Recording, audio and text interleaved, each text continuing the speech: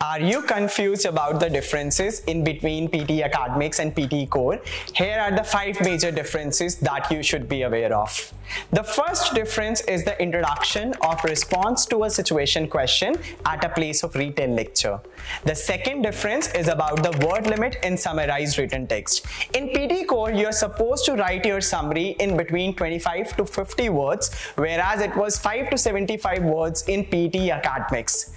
The third difference is about the introduction of email writing at a place of essay writing of Pte Academics. The fourth difference is about the summarized spoken text of listening section.